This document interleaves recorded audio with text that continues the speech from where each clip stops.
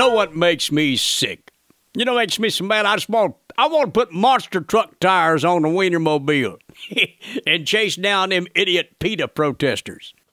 I think by now most people have figured out your basic member of PETA is a mentally challenged, self-righteous nitwit.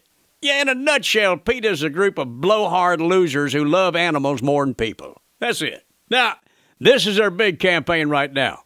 Happy chickens. No, you heard me right. Our chickens are not happy. You see where PETA protested that Easter egg hunt at the White House? Because they used real eggs from unhappy chickens. They're protesting Colonel Sanders because they kill unhappy chickens. Now, just for grins, let's come up with a list of problems facing this country. You got your economy, jobs, terrorism, health care, government spying on us, illegal aliens, drugs, poverty, crime.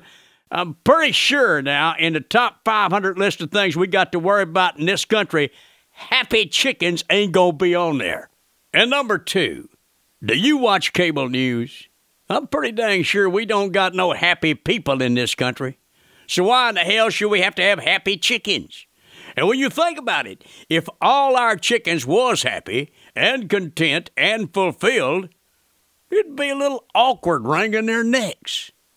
Once again, this proves that them PETA people got their heads tucked neatly up their egg vents.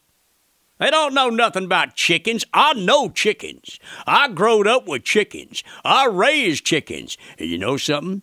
You spend a little time around chickens, you don't mind killing them. And honest to goodness, you are not that concerned about their state of mind when you do it. Wake up, America! PETA says if people knew how chickens were treated, they wouldn't eat them. Well, I got 11 herbs and spices to say they will. I am Earl Pitts, American.